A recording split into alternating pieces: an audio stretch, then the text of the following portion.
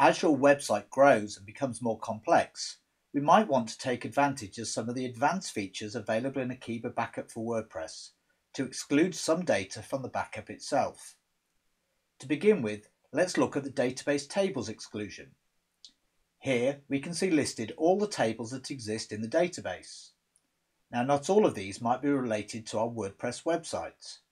For example, I have the database tables for a PHP site. Akiba Backup for WordPress is very clever. If I click on this Exclude Non-Core Tables, it will go through the entire list of database tables and exclude all the ones that are not part of this WordPress installation to be excluded from the backup.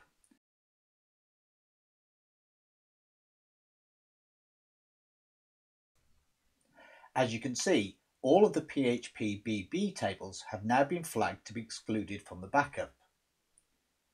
I can also mark some tables in a slightly different way by clicking here. If I want to include the table but not include the contents of that table.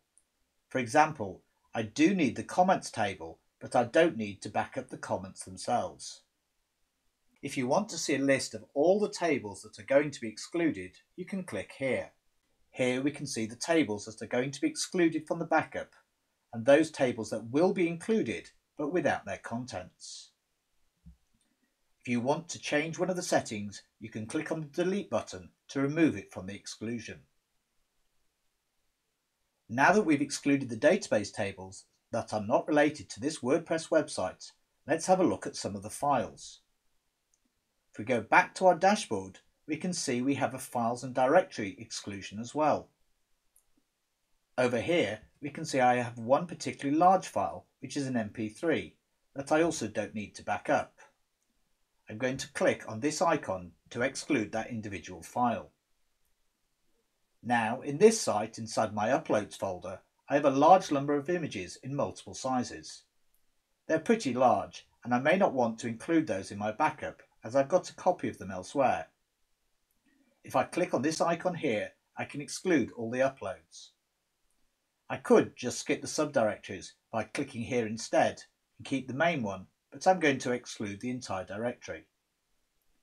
Again, we can see a list of all the files that we've set to be excluded by clicking on the List All Exclusions button.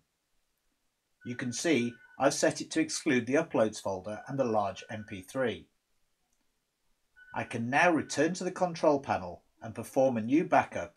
Any backup will now exclude those database tables that are not related to this WordPress website and those large uploads directories and files which I decided I didn't want to include.